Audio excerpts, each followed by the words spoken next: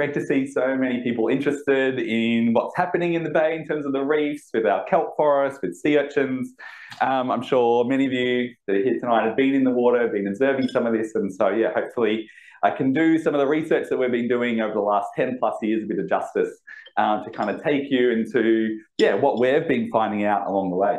That's cool. Okay, so yeah, so I'm going to do my best to cover what's kind of, yeah, 10 plus or so years that we've been working on trying to understand the reefs in the bay, what's been happening with kelp and with sea urchins.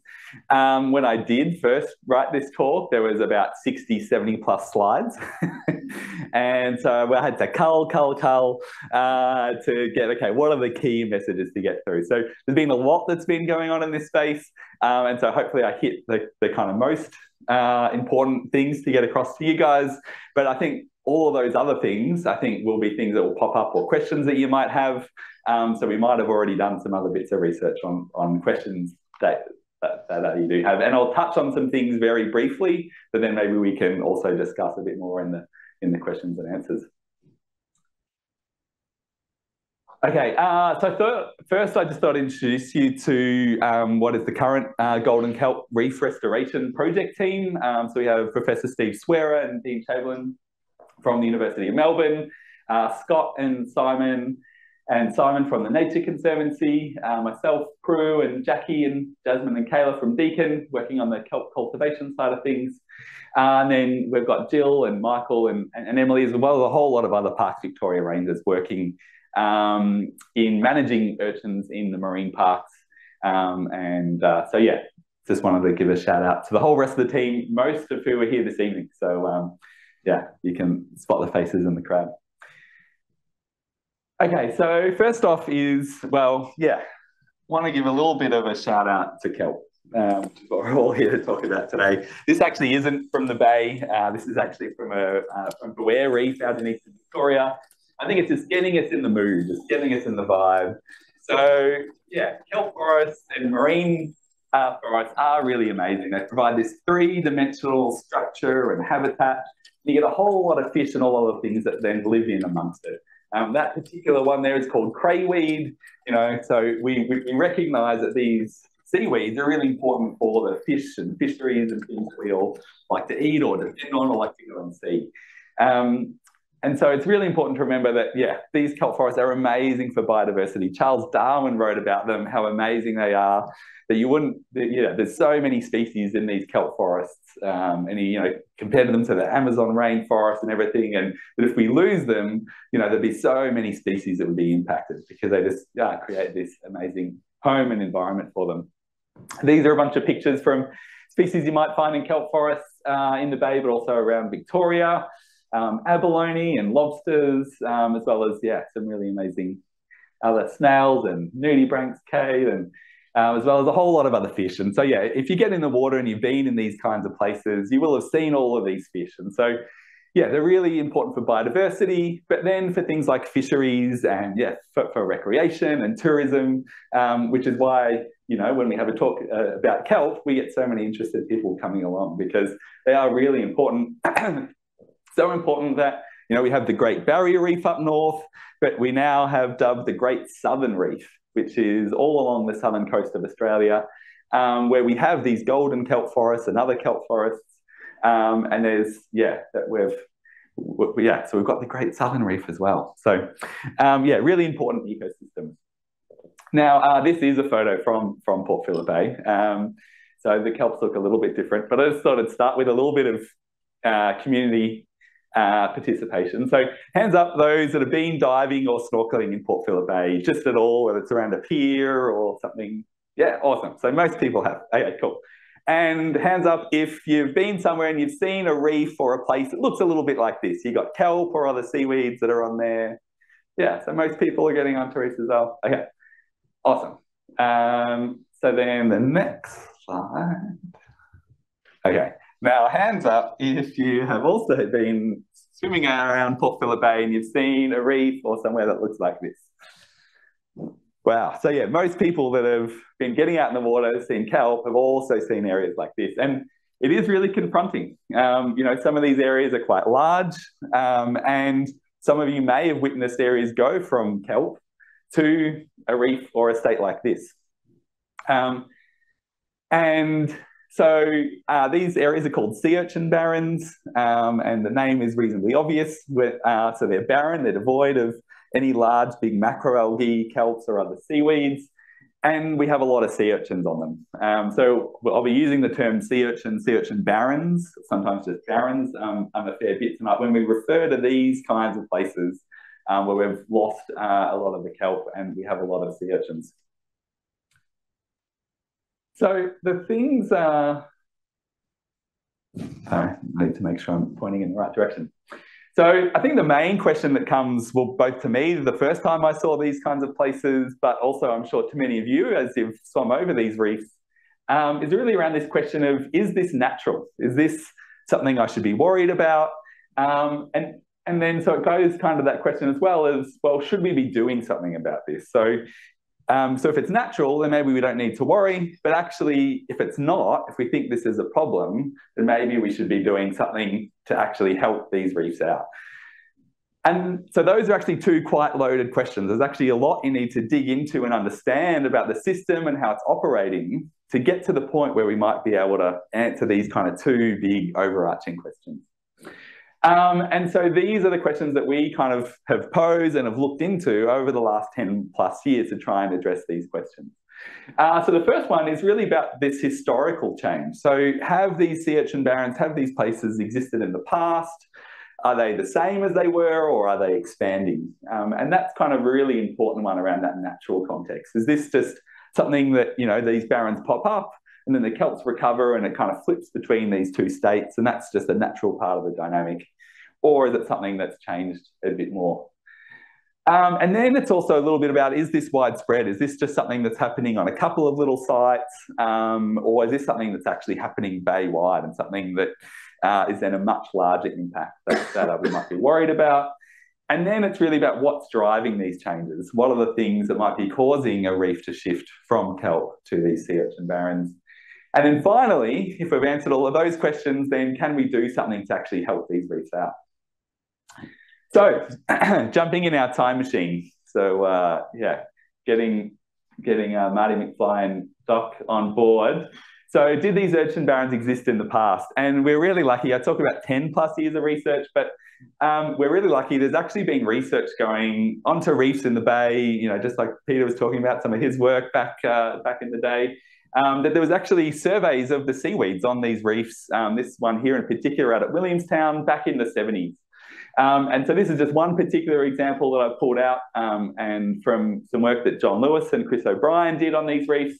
And not only did they do the surveys, but they also drew this amazing picture of what the reef there at Williamstown looked like from, you know, going from the closest part to shore there at 0 meters all the way on the left, and then swimming out. So they swam these kind of 120 meter long transects, and they were really detailed in their in what they were counting in terms of all the different seaweed species. And then they drew this picture, which I really loved. And in terms of some of the names of things here, probably the main one to point out is this one here, Aclonia radiata. So that's the golden kelp, and it's so you can see they've drawn it on a whole bunch of the reef out here. But I think the other point to make is it wasn't just the golden kelp. There's a whole lot of other brown seaweeds in there, greens and reds. It's this really diverse community of seaweeds. And so this is a bit of artistic license because this obviously isn't a photo from the 70s, but this is almost what I imagine a little bit that reef to be like. So we have, you know, the main golden kelp here, but then we've got our greens and our reds and other brown seaweeds in there. So that's kind of what that picture and those surveys were showing were on that reef back at Williamstown in the 70s. So then when I went back, so I actually went back there with John Lewis and we laid out the transects in exactly the same place. And this is what we saw. So we are seeing these big changes in areas that used to be kelp, used to be amazing, and now they're these sea urchin barrens, and they've stayed this way for about the last 10 years or so. So we're not seeing it flip back in between. We're getting this kind of irreversible, this change that's happened, and it's not flipping back to that kelp or seaweed dominated state. So I was also really lucky. There's an aerial imagery archive sitting out at Laverton. So I went out there, looked through some of the old aerial images. This is that same site at Williamstown. And these three red lines show the transects that John Lewis and Chris O'Brien did back in the 70s. So I've kind of overlaid that from the image from the 1970s. We see patches of sand here in the yellow. And this green line, so all of this is that seaweed-covered reef. And so we see that's most of the reef. But interestingly, this section here is actually a few little patches of sea urchin barrens. And so even though they didn't fall in the transects that John and Chris did, just chatting with them, they were like, oh yeah, if you swim out even further, you got to areas where there actually were these sea urchin barren little areas. So they did exist in the past, but in these kind of smaller chunks, generally out further and kind of deeper on these reefs.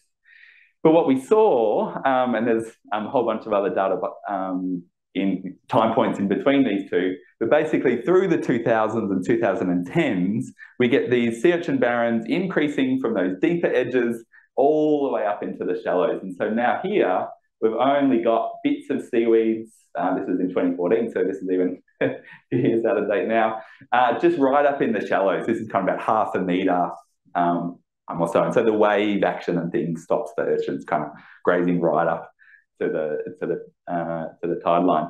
So most of that reef is now sea urchin barrens. And from time to time, you get things like ulva and other weedy species that might come through. But for the most part, that's kind of shifted to that sea urchin barren state. There's also some other work that I was able to find. So Spencer from the 60s at Williamstown and Point Cook, and they had photos in their theses. This is in the University of Melbourne archives. This is a black and white image. There's a bit of golden kelp there and some other greens and reds. And another thesis that also talked about kelp. And the first one that really talked about sea urchin barrens at a site out at Point Cook. And that was a similar kind of story. Talked about there being kelp in the shallower areas. And once you got right out further and deeper, there was some patches of urchin barrens. And they counted urchins and they looked at seaweeds and everything. So it was really great data to be able to pull together. And it was a similar kind of story when we looked at, this is Point Cook, and this is actually in the now modern day marine park, of some of these urchin barren areas out here at these dots, which is where the surveys were done back in the 80s, with kelp up in the shallows, and then those urchin barrens moving right up into the shallows as we get into the 2000s and 2010s. And the same thing out at Beaumaris, out at Table Rock Point there, which is right on the edge of the marine sanctuary. So a really similar story that we're seeing happening at all three of those sites, where we had both the historical data from the field, as well as then looking at these aerial images to see how that was changing and moving at the time. So yeah, that's obviously quite a big change, and those changes have, for the most part, stayed relatively true. We haven't seen the golden kelp come back in any of these sites. Every now and then, in particular years, we might get some other kind of more ephemeral or kind of weedy species that might come in for a year or so, then they get eaten back by the urchins again. And so we're in this kind of state now where, where these reefs are really struggling to recover. And so one of the questions is, well, what is driving this? And is it the sea urchins? Is it something else that's also happening? And I put together, and this is quite a bit of a busy graph, so apologies. All these black dots is basically the cover of the seaweed on the reef out at Williamstown there. So that was the first one that I talked about, and how that changed over time. And probably in particular, this period here from the 2000s to 2010s is when we really saw that sharp decline. And then we haven't seen much change or recovery since. And that was also timed at the same time where we had the millennium drought. So we had increased water temperatures, reduced nutrients coming into the bay from rainfall. And those are things that kelp doesn't like too much. But we also saw from the field data that there was also increasing sea urchin densities right at the same time. So yeah, it's kind of a bit of a perfect storm between both conditions that aren't great for kelp and increasing sea urchin numbers that we saw from the field data, that's kind of both combined together into this period through the 2000s and the millennium drought that really drove the decline of the kelps and a whole lot of the other seaweeds in the bay. So yeah, have urchin barrens existed in the past? Yes, they did, but not to the extent that we've seen them. So we've really seen them run rampant through areas that used to be kelp and or dominated by other macroalgae species. The other question is around, are these urchin barren areas widespread? So, that's 3 particular sites that we've kind of focused in on. What's the state of the reefs throughout the rest of the bay? Well, Scott Ling from University of Tasmania back around 2012 surveyed a whole lot of sites looking at sea urchin numbers and also the kelp and mackerel we'll cover. And these dots here, the larger the dots, the more sea urchins there were at that site. So when you see these really big bubbles, those are areas with lots of sea urchins or sea urchin biomass. And so we can see these reefs in the north have really big bubbles, so lots of sea urchins, as well as these reefs out in the west as well. And so we see urchin barrens basically from the Geelong Arm through Avalon and, kind of Kirk Point, Werribee, that are really quite bad in some places. And then all the way up through, we get reefs through Point Cook, Williamstown, Beaumaris, and then also on the Ballerine and Mornington. So a bunch of those reefs, about 50% of them are what you would call kind of urchin barrens. So there is a bit of a mixture. So not all sites have completely turned, but a lot of the reefs or sites through most of the reefs, particularly in that northwestern part of the bay, have been really quite impacted.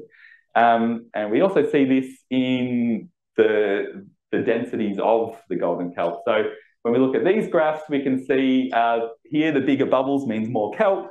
And so we've basically lost most of the kelp, or there's very small patches, as I'm sure all of you know, in this north and this northwestern part. We still have a few patches there down in the south. So yeah, this isn't just a problem at a few locations. This is actually something that's playing out more broadly across Port Phillip Bay. So yeah, are the urchin barrens widespread? Yeah, we are seeing them across more sites than just these handful in the north. That we're seeing them at a whole lot of locations around the bay. So, okay, next one. So what's driving this? And I've kind of hinted at this a little bit in terms of some of those environmental changes that were happening.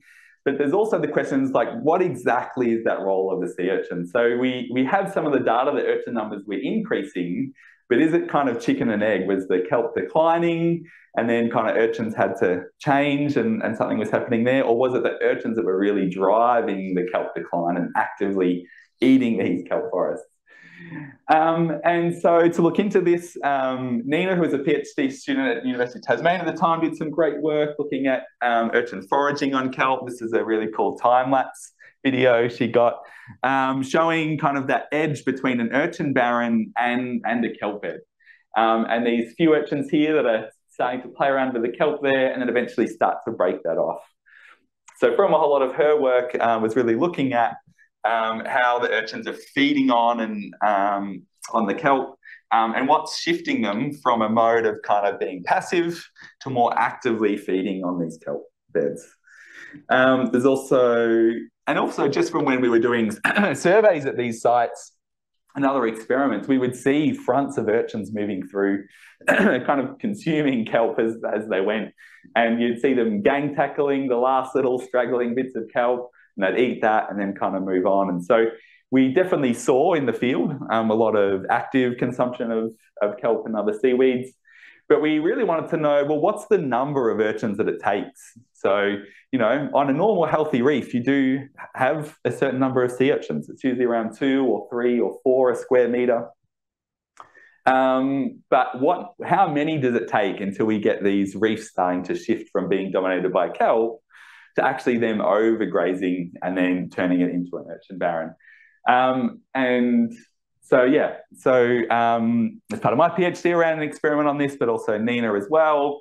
So, yeah, what's the recipe? What does it take to make an urchin barren? And you feel quite bad doing this, but it's all for science, so we can understand what's happening. And we do it on pretty small areas, so just kind of little one by one.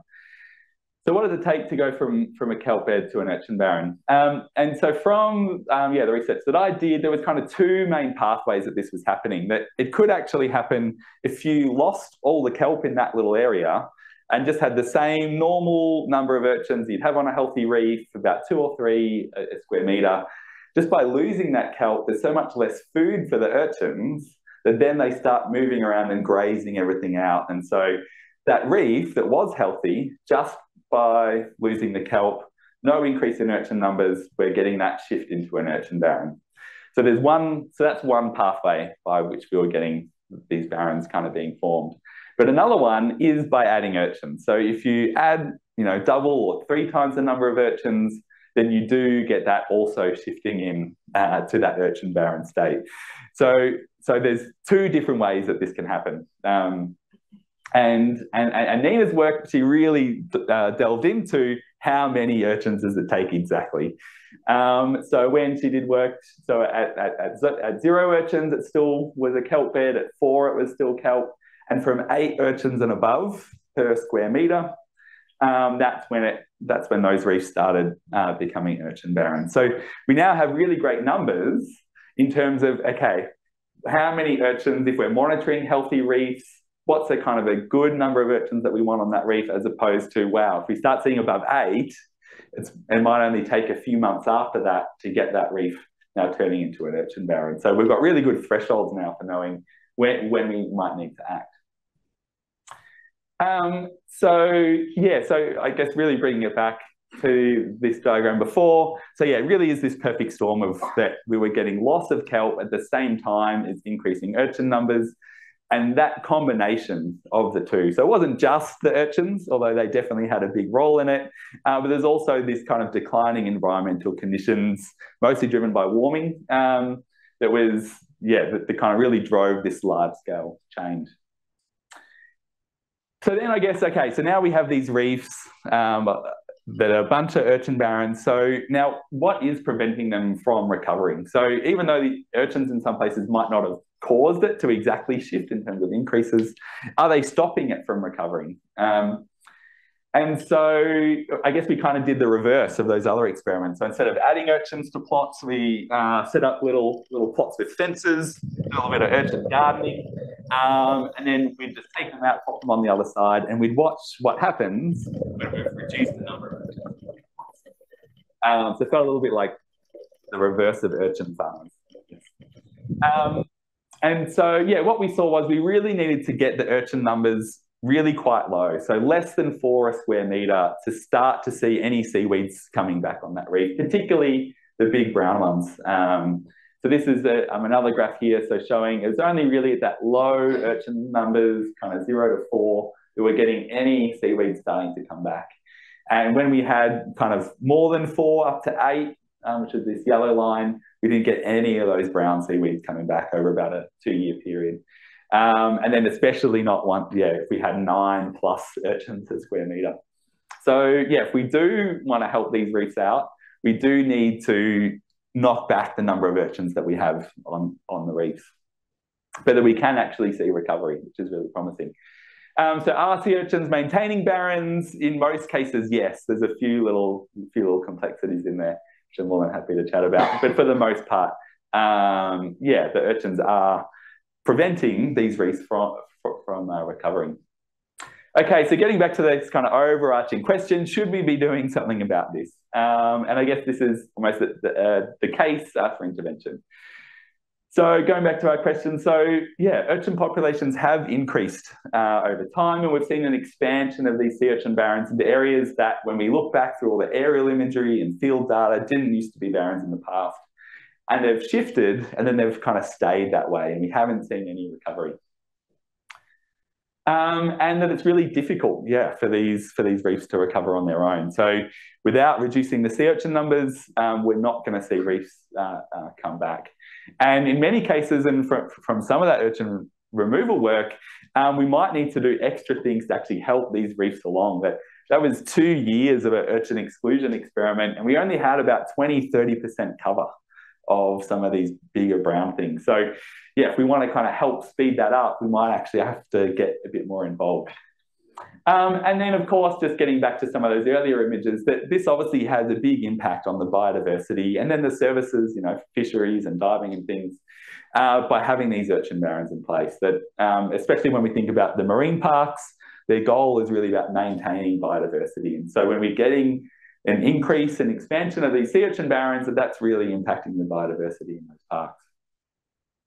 And so that really led to the next stage, which was around, in the marine sanctuaries, getting parks rangers and the community involved in culling trials. So we've done it in these small little pots that we kind of gardened, but we've kind of gone through testing at all different levels. So the first lot of community culls was in larger 10 by 10 metre areas.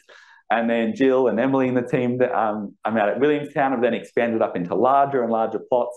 And we're seeing relatively good recovery at these sites. So going from that urchin barren state, doing these culls, taking, knocking the urchin numbers right down, and we're seeing recovery of some of the species. But like I mentioned before, we're not seeing much of the big brown ones coming back, which kind of comes to this driver that we might need to help these reefs out a little bit more to get back some of the big brown kelpie things that we really love.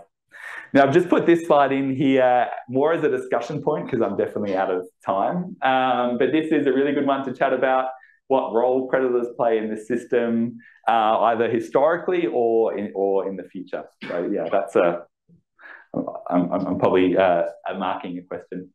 And then yeah, that leads us to where we are today, which is realising that we really need to take action in terms of restoring the reefs and helping the kelp out. And the current project funded by the state government to restore kelp and the reefs in the bay. So on that note, I'll pass over to Prue, who will, or Peter will pass over to Prue. All right, thanks, Paul. So I can skip a few slides now because you've kind of introduced it, so that saves us a few minutes there. That's great.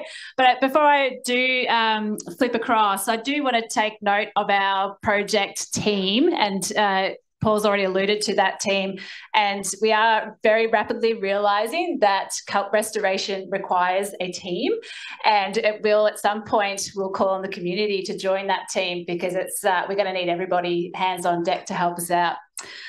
So recognising that it's really unique, this project, because it does have I guess the leading experts in Victoria that in that research space, the management space, but also the restoration space, working together to try and bring back the kelp. So what I'm going to do is give you sort of a bit of an overview of what this golden kelp restoration project's all about, what our main goals and aims are of this particular project, and then some of the methodology or the approaches that we're going about it, and then finish off with a video because everyone loves a video. And I can talk you through some of I'll show you footage of growing baby kelp because that's really cool in itself. So the first goal really is, as Paul's already pointed out, is to improve the biodiversity. And so particularly in those areas that we've already seen the devastating impact of those urchin barrens, and trying to facilitate the recovery of golden kelp, but also macroalgae in general. And we are focusing on 2 locations within Port Phillip Bay, so Jawbone and also Ricketts. And I'm sure many of you are very familiar with those 2 locations and snorkel there quite often. So there are 2 target sites that we're focusing on for this particular restoration project, but also noting that we would love to sort of expand beyond that into the future. The other goal is also to protect remnant kelp forests. So those that are already there and that you might snorkel and go out and visit now, making sure that we can protect those by doing the urchin management and the culling of those, and then hoping that by that protection, it's encouraging that natural recruitment of kelp in the meantime. So it's not actually, it's what we call passive restoration. Then the third aim or goal is to support the recovery of the golden kelp, obviously, but through what we call passive and active restoration. So passive, just generally, really speaking, is that natural recruitment. So sort of trying to cull back the urchins and so allowing for that recruitment to naturally grow. And in the instances that we're starting to see in the bay, that we've tried that, it's working a little bit, but we need to do more because it's not going to the impact that we would like it to see, and like it to the point that there's a kelp forest back in those areas again. So this is where the Golden Kelp project is coming into play, where we're now bringing in what we call active restoration, and that is where it's using human intervention or science to come into these areas to give the kelp a bit of a helping hand. So that's what I'm going to talk more broadly to today. So our approach, as we mentioned, we're doing the urchin management, and that is largely led by the Parks Victoria team. So the idea is to cull within 4 hectares across both those sanctuaries and achieve that target that Paul's just mentioned of the 2 urchins per metre squared to help that passive and active recovery of kelp. The other approach is to do research and development into cultivation and restoration, and that is Deakin and TNC leading that. So that's, I guess, where we put my Deakin hat on and talk to. So the cultivation of seaweed is quite difficult in itself. Seaweed, even though it grows relatively quickly like a terrestrial plant would, it has a complicated life history. And so to try and close that life history under laboratory conditions to try and simulate an ocean world is quite difficult. But we are lucky enough that the golden kelp, Clonia radiata, has already been closed, the life cycle, by other scientists in Australia. So we've been able to modify their approach and make it specific to the kelp that we've got in the bay. So we've been working in the lab trying to refine that optimization of cultivating it. So that's, growing and then gardening, I guess ocean gardening in a way, and then putting it out into the bay and out for what we call outplanting. And so, again, that requires R&D, research and development, to try and work out what the best method of that active restoration is. And so we're trialling 2 known methods for Port Phillip Bay, and that is green gravel and twine. I can show you what that looks like, because I think that's some of the questions we get sometimes is, what is green gravel and what is twine? Green gravel, it sounds really fancy, doesn't it? But it's just rock. So we're growing sporophytes, little baby kelp, onto these. And then the twine that we've got is natural twine that's biodegradable. And yes, we go to Bunnings a lot as scientists. This is a PVC pipe. And yes, that is a cable tie. Where would we be without cable ties? So the twine's literally wrapped around this PVC piping, and we grow the golden kelp onto this. And then this is then deployed out into the ocean. So again, this has mixed success depending on where you are in the world. And because Port Phillip Bay has its own urban impact, or the way that it's structured, is that we're trialling these 2 different methods to see if one might be better suited to Port Phillip Bay than the other. It could also be very location site specific too. So that's hence why we're trialling rickets and jawbone. So that's the restoration, or the cultivation. Again, I've got some imagery of what that looks like shortly, so you can see it from start to finish, because it's quite a very interesting process and a fun process to do in the lab and then out into the field. The last approach is then, once the urchins have been managed or culled, that the University of Melbourne team come in and monitor it. So they do before and an after of that urchin management.